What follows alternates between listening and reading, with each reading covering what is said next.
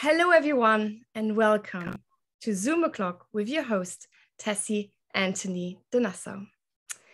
Today's guest is Ebru Özdemir from Turkey. Hi, Ebru. How are you? Fine. Hello. How are you?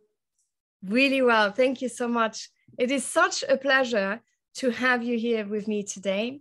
And I really appreciate your time. We have been juggling around to find times on your side, my side, because you're just literally an absolute superwoman. I will get into details about your CV in a second. I just wanted to say it's really, really great to have you here. Thank you. Thank you for accepting me. And thank you. It's very nice to see you. And I'm happy to be here. Wonderful. Also, a very big thanks to Jamie Monkton for introducing us, which is very fantastic. It's always good to have good people around us. And I think Jamie is a good person for both of us. He talked so highly about you. So thank you, Jamie. When you're listening to this, Jamie, you are in our heart. Thank you so much for that. I totally agree. So let me tell you a little bit about our guest. Ebru Özdemir is the chairwoman of Limak Holding, including the investment arm Limak Investments. Since taking up this position in 2007, under her leadership, Limak Investments has expanded operations in the infrastructure and energy sector, and it provides services in energy generation, distribution, sales, and trading. Ebru has over 15 years of experience in project financing and development, as well as public-private partnerships projects. Her expertise led to her election as a member of the Business Advisory Board of the United Nations Economic Commission for Europe Public-Private Partnerships in 2014. In 2016, Ebru founded the Limak Education, Culture and Health Foundation. The Limak Foundation brings all the philanthropic and social projects of Limak Holding under one roof, ensuring their effective continuity. As well as part of the Limak Foundation, Ebru developed the Limak Philharmonic Orchestra, which interprets and introduces Turkish music to a global audience. Ebru holds a Bachelor in Civil Engineering from Boğaziçi University, I hope I said that right, in Turkey, and an MBA in International Business and Finance from Fordham University in the US.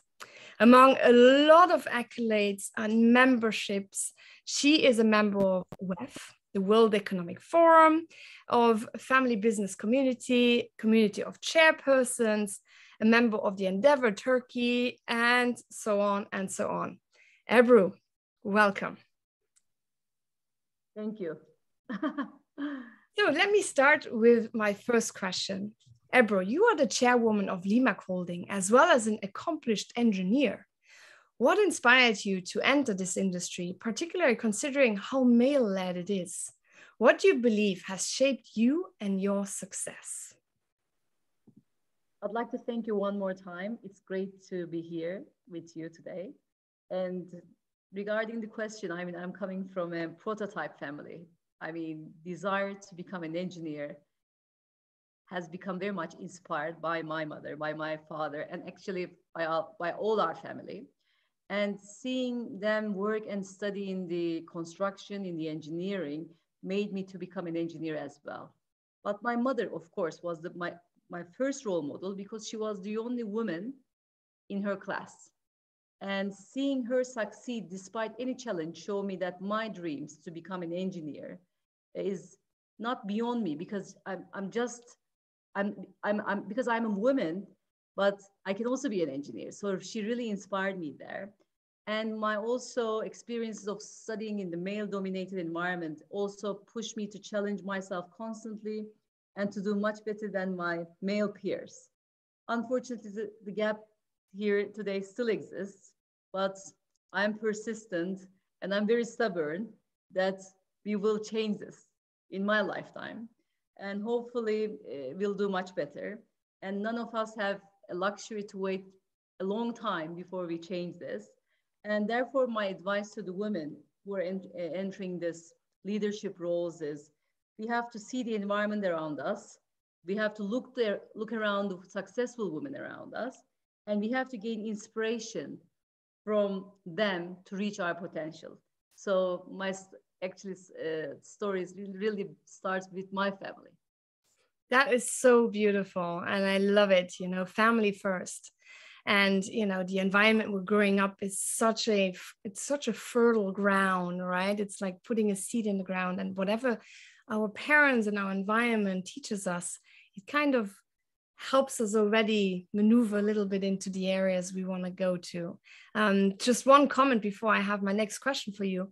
When I was in the military for the 5.5 years I was in, and I was representative for Luxembourg at NATO Supreme Allied Command Transformation Conference in Norfolk, Virginia, with I don't know how many generals, and not many women. I think I could count them on one hand, actually, who were there as military, and myself. And I was not wearing a uniform. And it is, as you said, it's really male-led environment when you have all of this testosterone in one room, and you come in and firstly they all think you're there for coffee. I'm sure you have similar experiences as well when you travel, and people not always maybe understands that you are the chairwoman there, and that you are there, that you're the leader of the company when you're coming. Did you have similar experiences with that? Yeah, yes, exactly. When you were telling me your story, I really had similar experiences.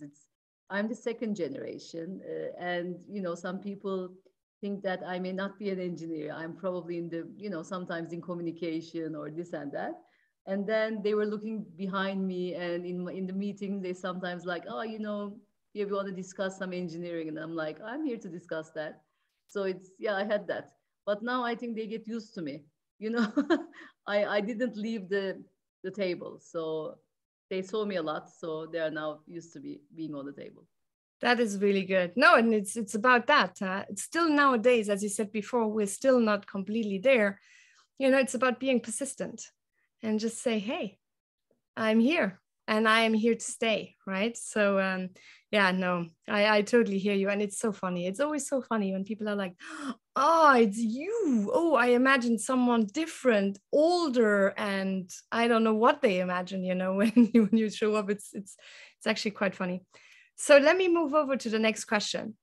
You mentioned that you were very much inspired by your mother to pursue engineering. I'd like to delve into that a little bit if I can, if you want, because it's obviously a bit more private. What role do you think family has played in encouraging you to pursue your goals? Actually, a lot. I mean, because as you said, the families are the first role models. This is the life we grow up in. And my family, it's like all engineers, uncles, mother, father. My father established the company with his partner from the same class. So he was also actually very practical. He found his partner and his life partner from the same class. And so I always was in the environment. Even when we were going to the summer holidays, we stop by the site, we make a tour, we eat, and the site food is always very delicious. So I didn't know that actually this time that maybe he was doing this intentionally to make us get ready for that life. So it became like a natural choice to me. In Turkey, we have university exams, and all my choices were like civil engineering. I mean, in different universities. But you just get used to this mindset. The first time I studied people who weren't engineers was in my master's. A lot of people from different degrees. And that time I realized that there is another thought coming from non-engineers. So there's another discipline, right? It's like they are really thinking or putting the words, explain themselves in a very different way. So I learned a lot in master's for that reason. And so what this all provided me the opportunity to try to be successful, although you're a few. And the phrase also became very important to me as I see my mother being an engineer, and she was very successful. She was in the university.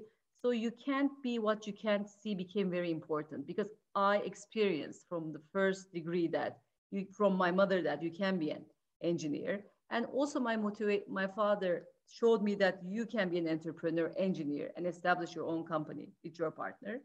So this was all became the real motivation behind the Engineer Girls of Turkey project, because I wanted to show these other women who are not successful enough to have engineers in the family or around, to show them real successful role models and mentors so that they have good careers in engineering or in STEM as well. So this is what I have strived to do and will probably continue to do. Very nice. And I love it, Also to say, I don't know, there's always these stereotypes, if I may stereotype now, because I know that some people who are listening, they probably thinking the same, when you're thinking about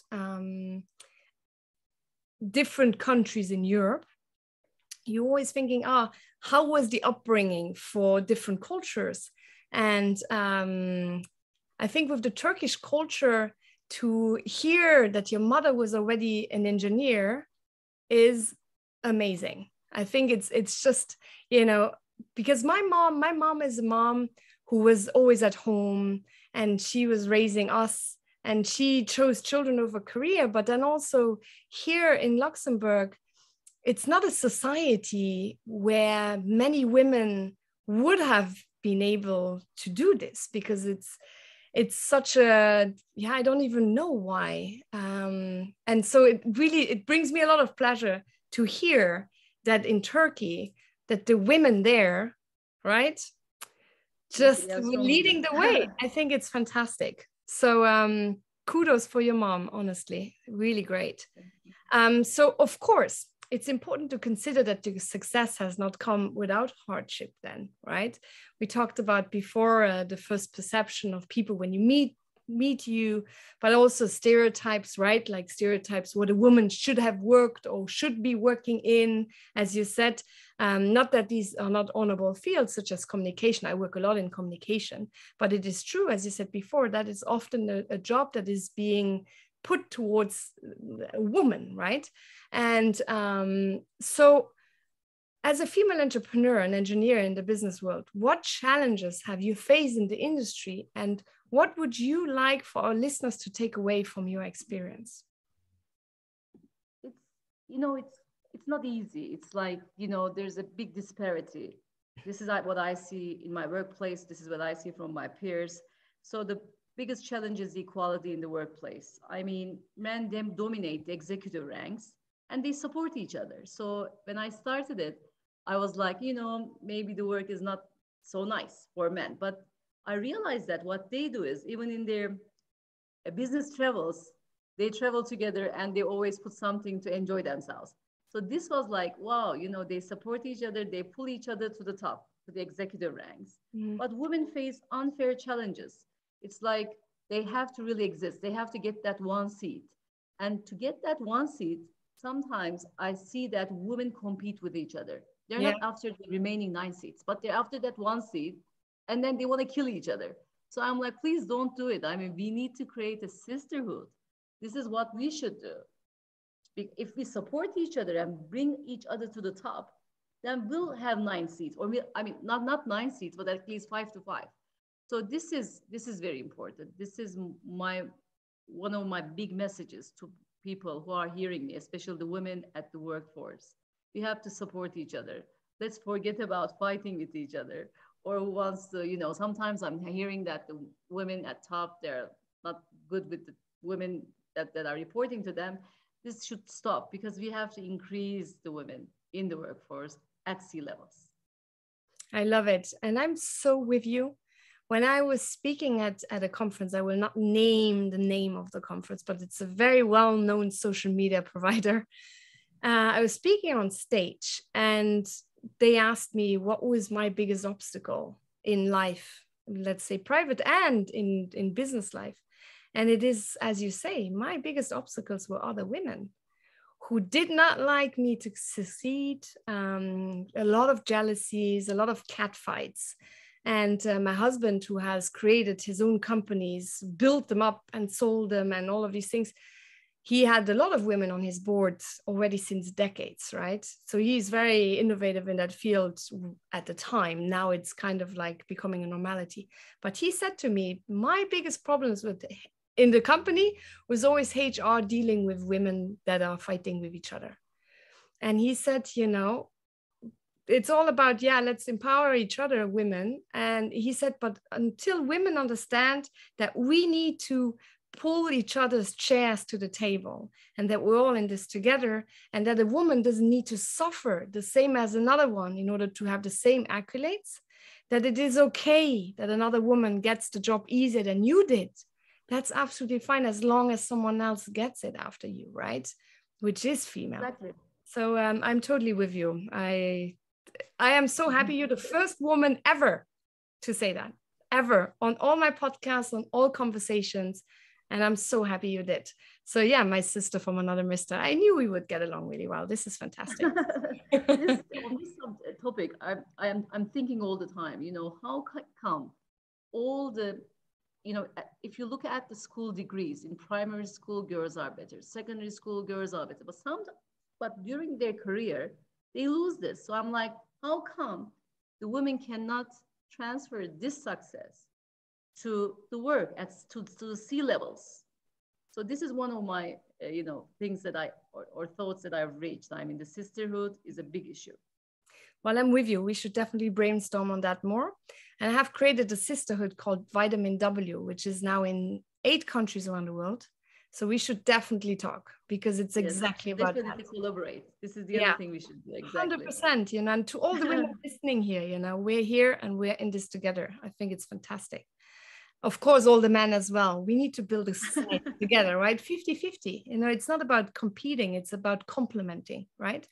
So exactly. They ask me when you will continue to do these projects for women empowerment. I tell them till we have the equality. I mean, till we reach that level, we will be continuing to support. I think we're not going to see the light of day for that to happen. But I think if we do it now, our children can fight these battles and continue for us, for sure. So we're running out of time already. Oh no. I will go to one question that I think is really, really, really important. And it's one of my last questions, exactly, because we only have 3 minutes left. So we talked about them. I know, it's just time flies, right? This is fantastic. Well, I need to have you on the podcast again for a second round.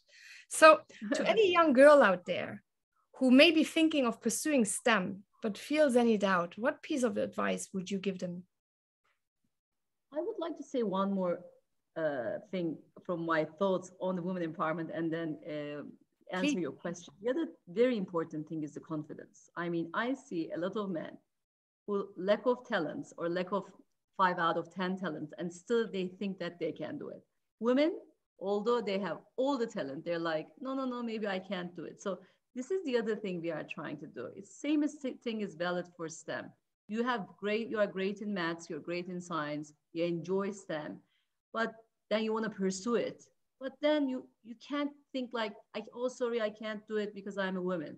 So this is not acceptable. So if you have a dream and if you'd like to become an engineer, and then you have to enjoy it and you have to pursue it in a very stubborn way and in a very self-confident way as anyone else. So don't forget that. This is the other thing. I mean, you may not have enough funds. You may not know a lot of people that moment, but don't forget that there are people in the world out there who will help you to pursue your dreams. So don't lose hope, have the self-confidence, and please take the support of the other people. It's very nice to ask for help. Exactly. It's beautiful, you know, because there's so much resources out there online, but also your community, your tribe. And yeah, there's nothing wrong in asking for help, you know. I think it's a beautiful, beautiful thing that you reminded all of us. So my dearest Ebru, we have run out of time. Time flies, but I will make sure that I put your contact details below as well, that you can share with me, maybe from the foundation, which I will put everything of the foundation below, because we haven't even started getting into the foundation yet. But I will definitely want to hear more about that. So I will put it below already for everyone else to read, and we will reconvene for a second podcast, maybe only on the foundation. I think that would be really good. And yeah, Any last words for you, for anyone listening here before we... My favorite book. I'm going to tell you my favorite book before I leave. My favorite book on earth is The Little Prince. You know, Antoine Saint-Exupéry. It's a very famous. The reason why I liked it is because I see the open-mindedness there of the child who is curious and who is always asking questions. I mean, he's not stopping himself from asking questions and inquiring. And there's a big vulnerability there. And so it's good to be vulnerable. It's okay. And it's good to ask questions and inquire. So anybody who wants to reach me, please, I'm here to help. Thank you. Thank you so much, Ebru. And I wish you a good rest of the day. Same. I wish you the same. And it's very nice to meet you. Nice to meet you too. Thank you for your time. Bye-bye. Thank you. Bye-bye.